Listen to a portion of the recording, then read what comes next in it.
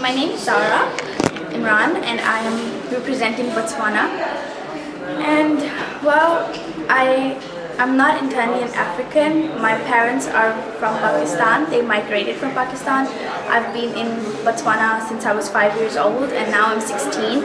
And I feel very blessed for that decision they made that time and brought me there because of how I'm brought up. Now it's like I'm so African and I like that, you know.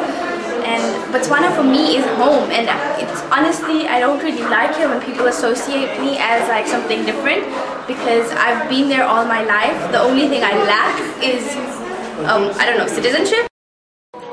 I grew up in Kenya, I live in Kenya, but I'm actually Rwandese. Being an immigrant in Kenya hasn't affected me so much because I grew up there, but for my parents, I can say, for example, when looking for jobs, even if they have the same or more qualifications than the citizens are favored over them, and it was kind of hard for them and for us when we were starting out as residents of Kenya.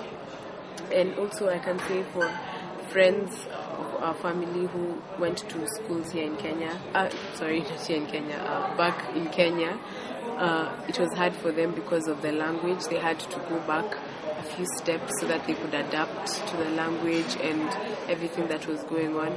But still, I can say Kenya is a very receptive country. It has treated us like one of their own, and I think we're actually blessed that we went to Kenya.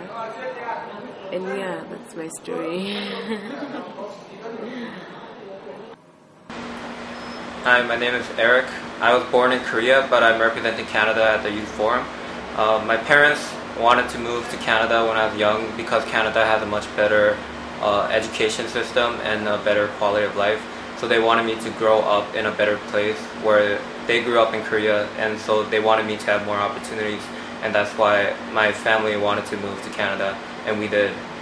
So now I'm here. I was born in Korea, but now I represent Canada.